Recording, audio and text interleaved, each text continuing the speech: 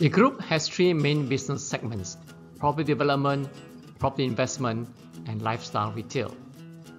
It has operations in several countries, and there are two listed entities within the group. This is a diversified group. Property development is the main revenue contributor. Geographically, the bulk of the revenue came from Singapore. The majority of the assets have been allocated to property investment segment, and the bulk of the non-current assets have been deployed in Hong Kong. While the retail segment was the smallest in terms of capital deployed, it generated the best returns. The property investment segment generated the lowest return. Overall, the group performance was pulled down by the low return of the property investment and its investment in the associates. You can see the revenue, profit after tax, and gross profitability peaked in 2013 and declined thereafter. This resulted in a declining return on equity and operating return with the following averages.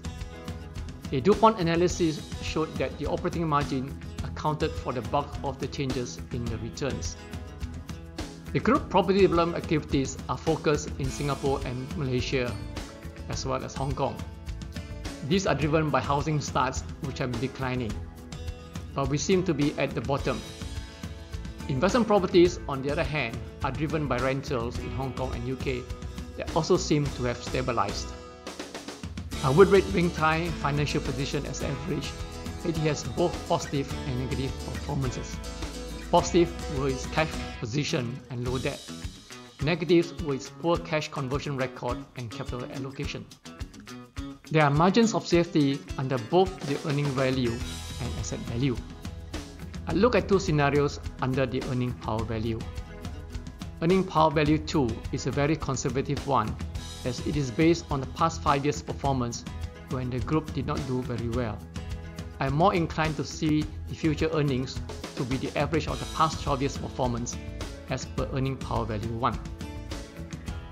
My investment thesis is that the group have arrested the declining performance.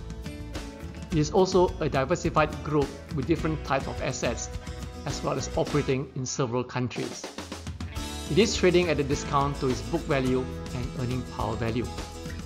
If you want to know more about why I see this as an investment opportunity, read the article.